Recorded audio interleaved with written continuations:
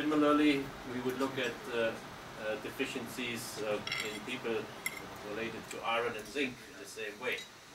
So these are potential targets where we say a GM solution should be or could be part of an integrated solution. It is never going to be a silver bullet that can get rid of that problem itself. So if we say golden rice and we want to have people eating golden rice, it is to bring up their base supply level in beta-carotene by at least 50%. And in addition to that, of course, we also want to promote, or others should promote, diverse diets, eating other sources of healthier food that has also vitamin A, the same as other micronutrients. So it's part of a solution. We see it as a part of an integrated solution, not a single silver bullet. We only do it in cases where there is a big humanitarian need. So that's for us the primary reason why in some cases this is the only choice to do. We have no commercial interest in the public sector. IRRI is a non-profit organization. PhilRice leads the work in the Philippines here as a public function. In the case of GM rice that is developed through the public sector effort, there will be no profits, no commercial winners or interest at all. These varieties in which we are developing this are popular existing varieties that are widely grown by farmers and also consumed by consumers. That is one of our requirements. We just upgrade them with these additional genes. We give them, therefore, healthier rice features in this case. Farmers can keep the seed, they can regrow it. The yield and other agronomic performance characteristics must be the same. You cannot have a yield penalty because that would not be an incentive for a farmer to grow this rice, or you would actually lose income there. And so the market price of this material, when it comes on the market someday, hopefully, it needs to be low because our target group is the poor consumer, not the rich person or middle class person in Alabama or Manila who can eat other sources of vitamin A. So we have clear specifications which are quite different from how a private company would approach a genetic modified crop. So we're a public entity, we have a pro-poor focus, the material is popular varieties, and these are our primary beneficiaries. So I just wanted to explain this because it is fundamentally different from what has been so far available in terms of GM crops worldwide. Thank you, Dr. Dobermann. Any directly related questions to what has been said so far? Later. You're going to hold, sir? Later. Okay. Indirect. Well, let's reserve that for the plenary discussion that we're going to have in just a few. A direct question, sir? Yes, please. I'd like to ask Dr. Dobermann, if he is as optimistic as Secretary Arcala that this country will be self-sufficient in rice. Because I remember Dr. Robert Ziegler said that this country cannot achieve rice sufficiency. I received this question a couple of years ago, and I gave an answer which was then misinterpreted by the media. So I'll try to give another answer this time. I believe that, like any other country, the Philippines is capable of being self-sufficient in rice. There are, of course, always questions surrounding the nature of self-sufficiency. The first question is, I think, how much rice is actually going to be needed. There is a debate always going on in terms of per capita consumption and the actual demand. But in principle, given the current level of population and consumption and the available land resources that are on the rice already, and the existing yield gaps that we still have, I believe, in principle, this country can be self-sufficient.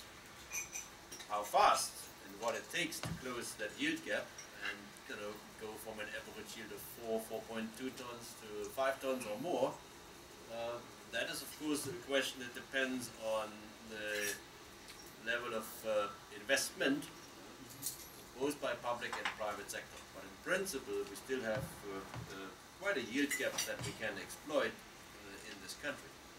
The bigger, longer-term question is, of course, how long can you be self-sufficient if the country keeps growing at a rate of 2–2.5% each year in terms of population? So then, obviously, you're in a constant race against time. And it is my hope, personally, having lived in this country for 15 years, that the new reproductive health bill that was recently passed will finally have some impact on that component of the demand. But these are changes that go along with economic growth and also behavior change, but they will have a huge impact also on the rise supply and demand situation. But I believe in principle it is possible, yes. Thank you, Dr. Dobermann. And thank you for the question and the response, which were directly relevant in a tangential sort of way. So, the last point Dr. Dobermann made was that why GM rice is, the answer to that is really when there is a big humanitarian need. And to talk about a particular variety, which Dr. Dobermann also discussed, which is golden rice, we have Dr. Antonio Alfonso, the coordinator of the Biotechnology program of the Department of Agriculture of the Philippines. Thanks, Tony. Good afternoon, everyone. So let me tell you about golden rice and the golden rice project, in addition to those that have been mentioned by Achim. Golden rice is a genetically modified rice that was developed to make rice more nutritious by having the ability to produce the provitamin A carotenoid called beta-carotene in the grains. So the beta-carotene in golden rice is the same nutrient that is found in fruits and vegetables and is converted into vitamin A inside our body. We are evaluating golden rice as an additional strategy to address vitamin A deficiency. Vitamin A deficiency is a form of micronutrient malnutrition, also called hidden hunger. Many people, particularly young children and pregnant and nursing women, are vitamin A deficient. Vitamin A deficiency causes children to go blind, and vitamin A deficient people may also get sick and even die because their body have reduced ability to fight certain common infections. In the Philippines, for example, vitamin A deficiency affects 1.7 million children. People who rely on rice as their staple food are particularly vulnerable to vitamin A deficiency, and that's because rice is not a source of vitamin A. While other strategies are effective in reducing vitamin A deficiency, this health problem continues to adversely affect many people, especially those living in areas that are hard to reach or those who have little means to have a diverse diet. Because rice is so widely produced and consumed in the Philippines and in Southeast Asia, improving its nutritional value could vastly improve people's nutrition. Results from studies so far are very encouraging. For example, it has been reported that just one cup of golden rice a day, could provide 1/2 of an adult's vitamin A daily requirement. Through the Golden Rice Project, leading nutrition and agricultural research organizations are working together to further develop and evaluate golden rice as a potential additional strategy to reduce vitamin A deficiency in the Philippines and initially also in other Asian countries. There are 4 major objectives under this humanitarian and not-for-profit project. Number 1, we aim to develop locally adapted varieties that meet farmer and consumer preferences. The same traits that were mentioned, yield level, pest resistance, grain quality, and so on. Number 2, we want to help establish the safety of golden rice because we want golden rice to have no unwanted effects to humans, animals, and the environment. Number 3, we want to help evaluate whether consumption of golden rice improves vitamin A status. So later on, there will be a community-level nutrition study, but that's after biosafety approval has been obtained. And number 4, we want to ensure that if golden rice is deployed, it will reach the poor and those who are most in need. Golden rice is expected to have the same price as ordinary rice because the technology has been donated. This is a humanitarian project. golden rice will grow just like any ordinary rice in the field. It will not require any additional chemical inputs or additional care. And farmers will be able to save seeds from their harvest and use them in the following season. So what we hope in this project is for golden rice to be introduced eventually in the Philippines by PhilRice and other partners as another approach to fighting vitamin A deficiency if golden rice is proven to match farmers' consumers' expectations for high-quality rice, proven to be safe, proven to improve vitamin A status, and accessible, affordable to those who are most in need.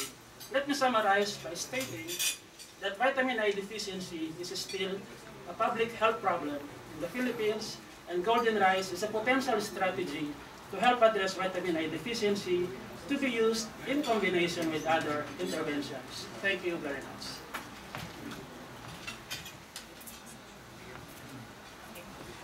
We have a comment from Twitter which says the sound of the utensils is distracting.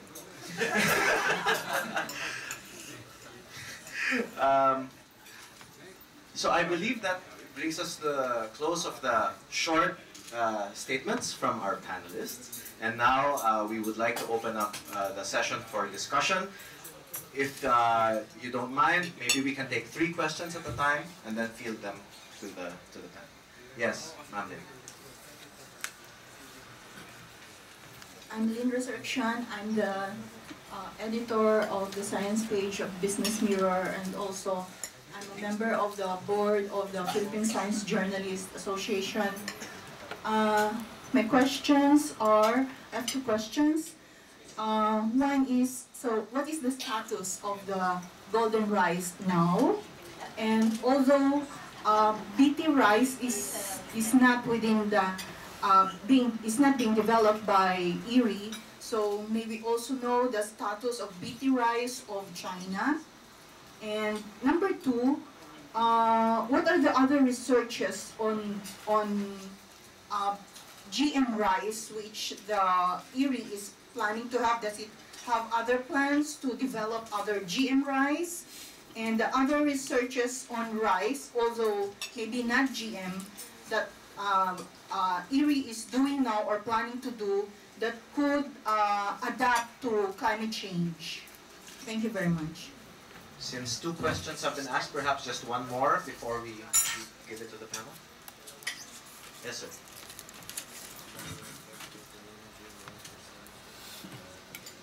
Good afternoon. I'm Mario Asis of 702 Isaias. I'm particularly concerned about the safety of golden rice. Can you answer categorically how safe is golden rice for human consumption? Thank you. Questions are status of golden rice, BT rice in China, other research on GM rice, and safety of golden rice. Just eat it. Okay, maybe I start and then he and Tony can add a few other things that I may forget. Status of golden rice. So I'll walk you through the process there. So we work coordinated by IRRI, ourselves.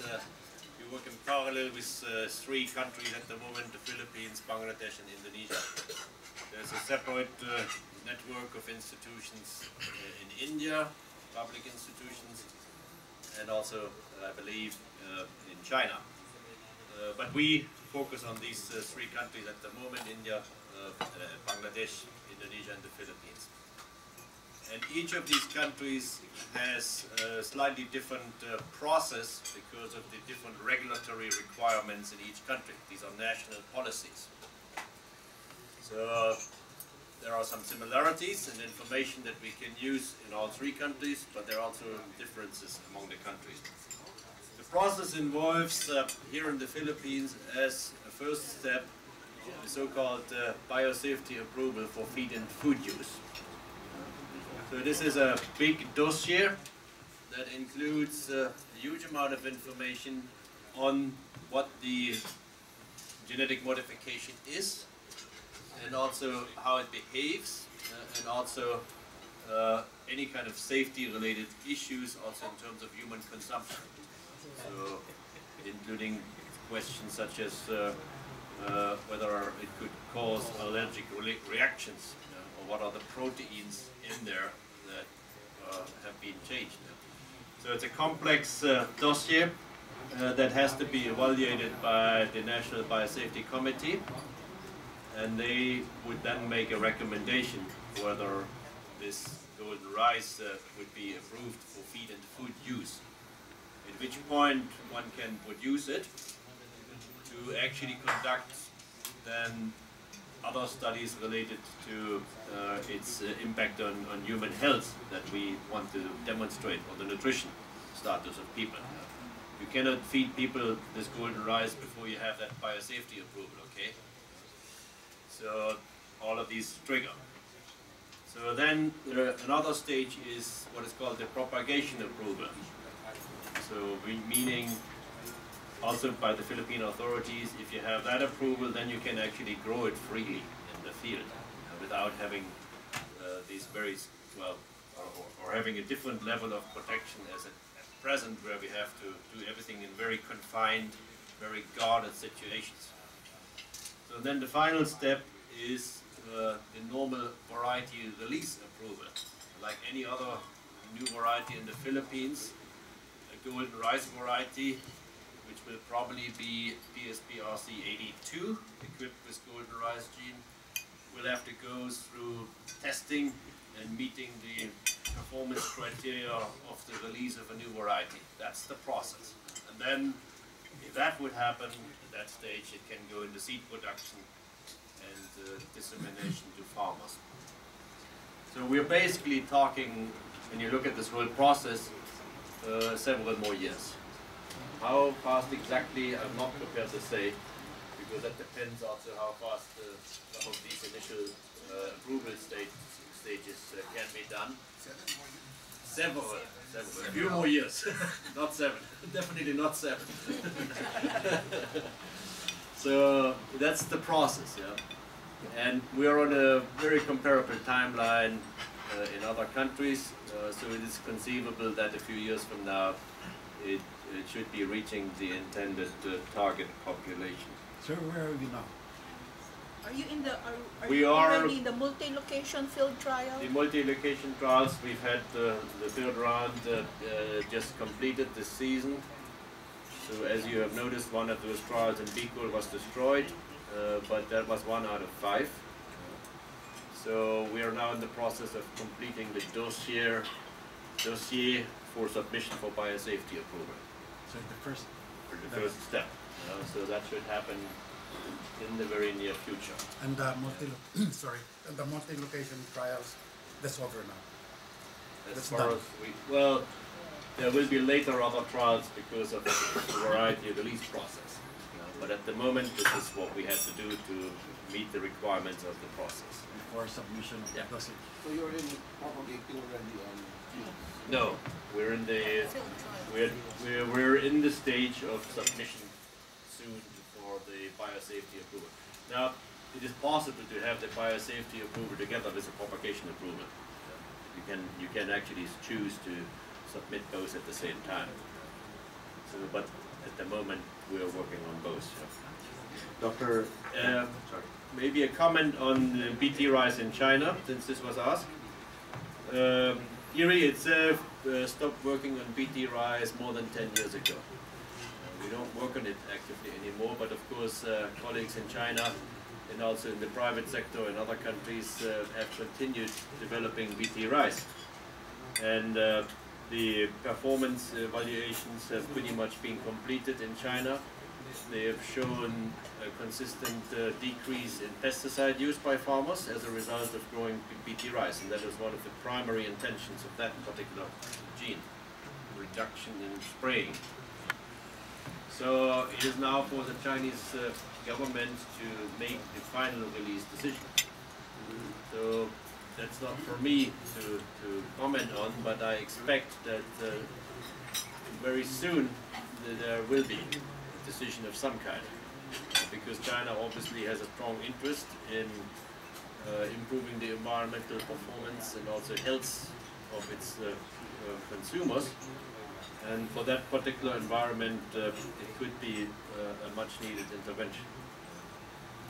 Other research we do on GM rice at IRRI, I think Sophie mentioned, when you look at our entire portfolio of research at IRRI, we have an annual budget of about $90 million right now. Less than 10%, probably only 5% is actually directed towards the development of GM rice. So golden rice is one. The second one that we're actively working on is enrichment. We have made a huge breakthrough this year, is enrichment with iron and zinc. Iron. Iron and zinc. Zinc. Yeah. So micronutrient deficiencies. So we have now a concept that could lead to the development of, let's say, a healthier rice that is richer in beta carotene, iron, and zinc someday. Is it GM? That would be GM, yes, because we don't get the iron enrichment anywhere near that level. It's more than 20 ppm of iron and more than 50 ppm of zinc. So that's one. And the last one, there is a blue sky research we do, and this is what we call re-engineering the photosynthesis of rice. So that's a blue sky thing, because we call it C4 rice, C4, letter C, number 4. In nature, there are crops which have a very efficient photosynthesis mechanism, C4. Sugarcane is one, maize, sorghum. And there are crops which have a less efficient photosynthesis, rice, wheat, soybean. We're trying to understand the genes controlling the more efficient photosynthesis. And we hope that by transferring those into crops like rice, we could increase the yield by 30 to 50%. And also the water use efficiency and nitrogen use efficiency. But that's a long-term project. It will take another 15 years until we know whether that works or not. So it's not going to be a GM product anytime soon. I'm sorry, I think we need to include other people in a bit. We'll get back to that. Dr. Alfonso, would you like to comment on anything? On the safety? Maybe on the Safety. On the safety. Hello? So, is it working? Okay, thank you for the question on safety. I tell you, it's one of the considerations, not only by the public and also the regulators, but also by the project team.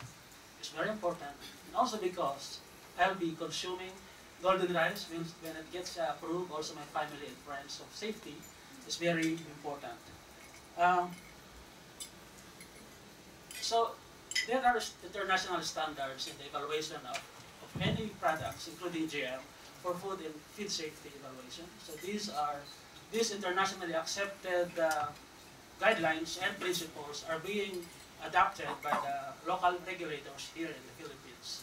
So in the safety evaluation, basically they are comparing golden rice and ordinary rice, in this case PSB-RC82. They look at the composition, they look at all of the things. Are there changes in terms of composition and others between golden rice and PSB-RC82? So we evaluate safety, I mean our regulators evaluate safety by comparing between the two, and it should be as safe as.